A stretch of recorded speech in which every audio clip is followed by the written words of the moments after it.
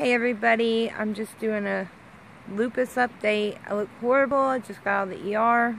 Look how red my face is. I'm swollen right here because my lupus is attacking my teeth now, and now I've got an abscessed tooth and one broke. Like, I brush my teeth every day and night, like, and floss. But no, lupus decides to destroy whatever it wants to destroy in my body and make my face look this red and swollen. I miss being beautiful all the time and not looking like this. And there's days I can look pretty when I feel good, but I feel horrible. And I'm going to put a video at the end of this.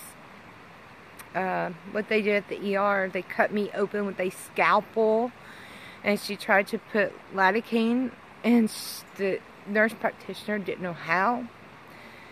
It was horrible, and I had to be her assistant in the ER. I got a big shot of antibiotics, but the video, I'm just now getting out of shock. I went into shock because I was in so much pain going in there, and then 10 times more pain during the procedure. But this is just another lupus update. Swollen, red, abscessed tooth pain, emergency rooms. I'm tired. I'm getting wrinkles. I'm done. Anyway, love you all. Hope the video don't scare you at the end. This is what happens when you have to go to the ER with bad teeth. Problem is this. And all this blood. And they put a scalpel in your mouth and cut your mouth open. It's not fun.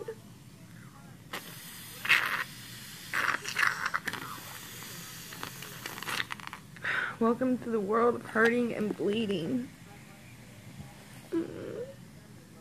I hate bad toothaches.